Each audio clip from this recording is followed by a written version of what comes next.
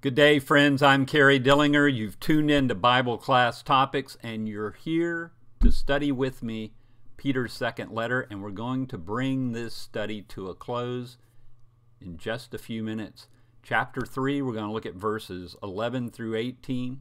If you've missed any of the videos from this study, I'll put a link to the playlist in the description below, and I'll try to remember to also link it in the end card of this video as well. Thank you for joining me this late in the study. It's been quite a remarkable study through this these verses of Peter's second letter. So much is there for us to learn. So much is there for us to put into practice in our own lives and to help us defend the faith. Be ready to give an answer for the reason of the fact that Jesus Christ is the Savior of the world. Let's get our Bibles out.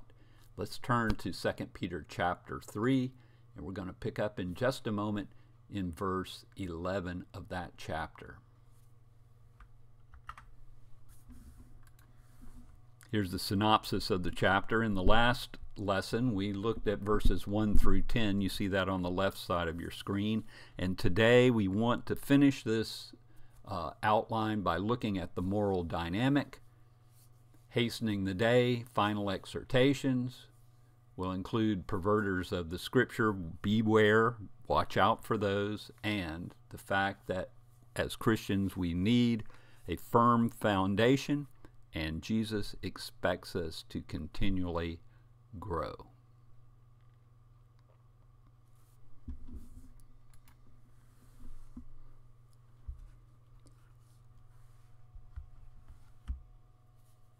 The Gospels, the letters of the apostles and the New Testament writers provide us with a moral dynamic. We see where our morality comes from, and we see where our morality can go, either following in the footsteps of Jesus, or we can leave him and go off on our own direction. So let's read verses 11 through 14 of chapter 3. Peter continues, "Since all these things are thus to be dissolved, what sort of people ought you to be in lives of holiness and godliness, waiting for and hastening the coming of the day of God, because of which the heavens will be set on fire and dissolved, and the heavenly bodies will melt as they burn. But according to his promise, we are waiting for new heavens and a new earth in which the righteousness will dwell." So as we conclude this chapter and we conclude this short letter, as we as individuals approach the second coming, we are expected to live a life of purity and holiness.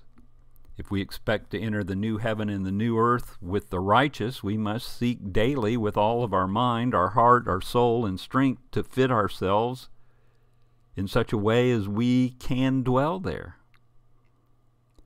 If there is not a second coming, then our lives are going nowhere. In his commentary on this book, James Burton Kaufman had this to say: "The great ethical purpose of Christianity is clear. Christ came to save people from their sins, not in their sins, and the recognition of the ultimate fate of all created things, to say nothing of the immediate fate of all mortals, should have but one issue, that of godliness and holy living."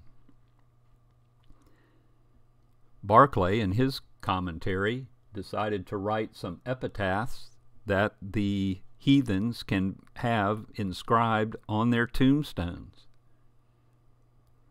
They're not very happy to read. Here's a couple of them. "If nothing is to come, we might as well eat, drink, and be merry." Wow, I don't want that on my tombstone. "If there's nothing to live for, there's nothing wrong with being indifferent. I came from nowhere, now I will go to nowhere. it's really of no concern. Aren't those sad things for someone to be saying at the end of their life? Meanwhile, in view of the transitory nature of the world and all things that belong to it, children of God should cease their concern about it and fix their attention and set their sights on eternal matters. See what Paul has to say in 2 Corinthians 4:18. In verse 14 of our current reading in Peter's letter, Kaufman had this to say. Peter makes it clear that only holiness and righteousness shall survive in the eternal world, and his admonition warns the Christians, that is, his readers, to strive toward the eternal values. All else will eventually fail anyway.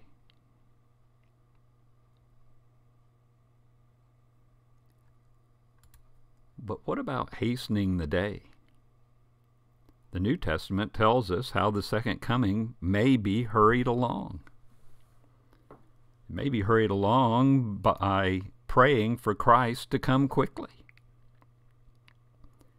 Preaching the gospel, according to Matthew 24:14, might bring the second coming quicker.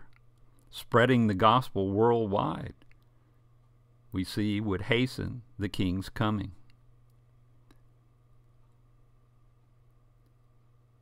We may hasten the day by repentance and obedience. The Jewish rabbis were known to say if Israel would perfectly keep the law for one day, the Messiah would come. In true repentance and absolute obedience, a person opens their heart to the coming of the King and brings near that coming throughout the world. The coldness of our heart and disobedience, our personal disobedience, is what delays the coming of the King. What do we know about the nature and the characteristics of this new heaven and new earth? Do we know where they'll be located? Do we even know what they are? As we read our Bibles, we're led to believe the new heaven and earth will follow the destruction of the present heavens and the present earth. The new earth, the earth that then will be, is not this earth. This earth is what embodies the hopes and expectations of the future kingdom's place. Also, regardless of what you might hear from the denominational pulpits around the world, there is no hint of a reign of Christ on this earth, which Peter describes. Christ will have terminated his reign and delivered the kingdom to the Father before the events are accomplished, which the apostle here details. See also Paul's writings in 1 Corinthians 15, starting in verse 23 and following. There is, therefore, no support whatsoever for the premillennial theory to be found in this passage of Scripture that we're reading from 2 Peter.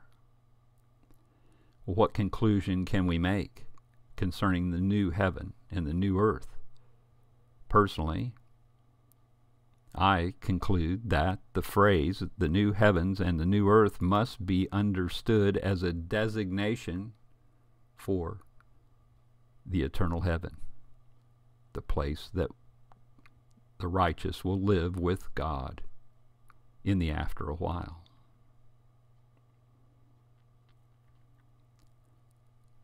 Now Peter will make some final exhortations in these last verses. Let's go ahead and finish reading the chapter beginning in verse 14, and we'll read on down. Therefore, beloved, since you are waiting for these, be diligent to be found by him without spot or blemish and at peace, and count the patience of our Lord as salvation, just as our beloved brother Paul also wrote to you according to the wisdom given him, as he does in all of his letters when he speaks in them of these matters. There are some things in them that are hard to understand. which the ignorant and unstable twist to their own destruction, as they do the other Scriptures. You therefore, beloved, knowing this beforehand, take care that you are not carried away with the error of lawless people, and lose your own stability, but grow in the grace and knowledge of our Lord and Savior Jesus Christ. To him be the glory both now and to the day of eternity. Amen. Peter and Paul agree, but the false teachers and prophets, the false teachers and the false prophets, are neither in agreement among themselves nor in agreement with Peter and Paul. That's what Peter tells us here. Well, regarding what exactly? What is this agreement? Peter and Paul agreed that the fact that God, withholding his hand, is never to be used as an excuse for sinning, but always as a means of repentance and an opportunity for a positive change. To see what Paul had to say, check out Romans 2, verse 4, Romans 3:25, and Romans 9:22. What do we learn from Peter's estimation of Paul's teaching? Well, namely, that his letters contained some things that were difficult to understand. We don't know how many of Paul's letters were known to Peter at this point in time. At least some of Paul's writings were known. And yes, they were difficult to understand by who or whom? Those who lacked knowledge, and those who were willing to twist the writings of Paul as well as other scriptures to their own destruction. Peter considered Paul's letters to be scripture. Well, is Peter issuing a commendation or a condemnation concerning Paul's writings? It's pretty obvious that he is commending Paul's writings, and he's also commending careful study of those writings. Peter is not issuing a condemnation of Paul's writings. He is warning the readers of those writings to be careful. Ignorant men were the ones twisting Paul's doctrine of grace into an excuse and even a reason for sin. See Romans chapter 6. False teachers turned Paul's doctrine of Christian freedom into an excuse for unchristian license. Galatians 5:13. Paul's doctrine of faith was twisted into an argument that Christian action was unimportant. In other words, faith only saves. James, the Lord's brother, clarifies the fact that that is not true in James chapter 2, verses 14 through 26. The unteachable are persons whose passions blind their understanding and make them averse to truth. That's what James McKnight had to say about these ignorant people that want to twist the scriptures. They're unteachable. And let me paraphrase something Barclay had to say as he was closing out his commentary on this letter. The tragedy of life is when one twists Christian truth and Holy Scripture into an excuse and even a reason for doing what we want to do, instead of taking them as guides for doing what God wants us to do. The destruction mentioned is caused by twisting of the Scriptures by evil men.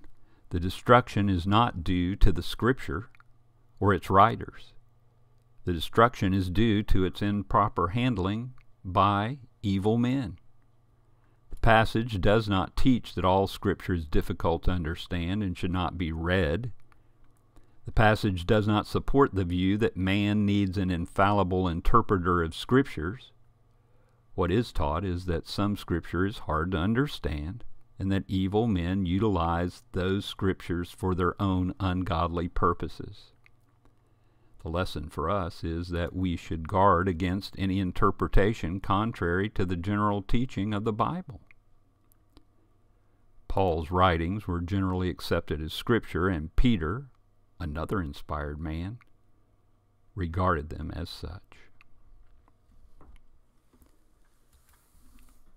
Now that brings us to our last two verses. Let's read them together. Verse 17 and 18, you therefore, beloved, knowing this beforehand, take care that you're not carried away with the error of lawless people and lose your own stability, but grow in the grace and knowledge of our Lord and Savior, Jesus Christ. To him be glory both now and to the day of eternity. Amen. And of course, we read that again, but what a beautiful doxology this is. It's worth our reading it again. A firm foundation and continual growth, that's what we need. The Christian is forewarned. The Christian cannot plead ignorance. The Christian knows the difference between right and wrong. The Christian learns, to expect a cross to bear, and has been warned there will always be those ready to attack and pervert the faith. The person who knows the right and does the wrong is under double condemnation. So the Christian is forewarned. The Christian has a basis for living. The Christian is to be rooted and grounded in the faith.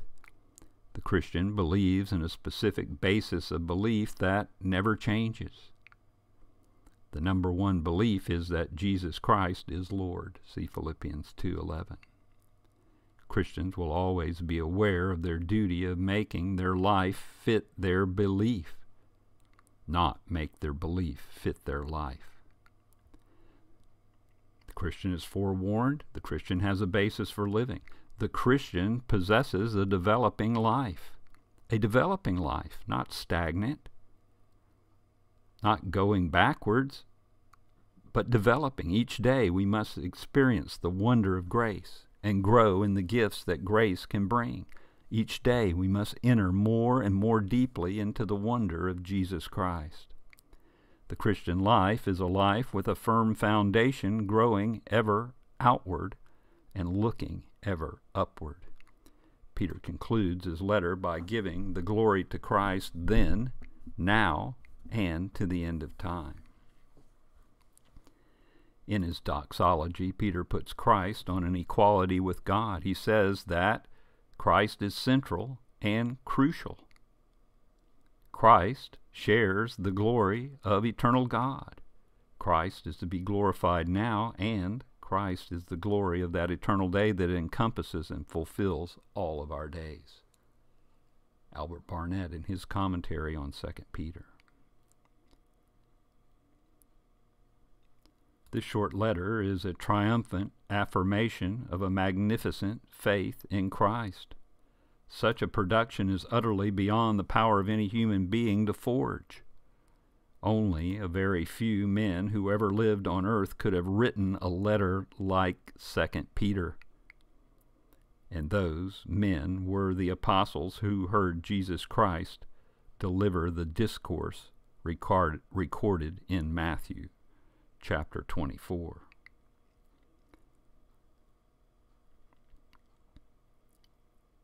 Kaufman concludes his comments on 2 Peter with this statement. The entire letter of 2 Peter carries the inherent hallmarks of integrity, authenticity, and the true inspiration of the Holy Spirit. A magnificent faith in Christ, beyond the power of any human. Jesus gave us apostles who witnessed Jesus Christ as he walked this very earth. And Peter's letter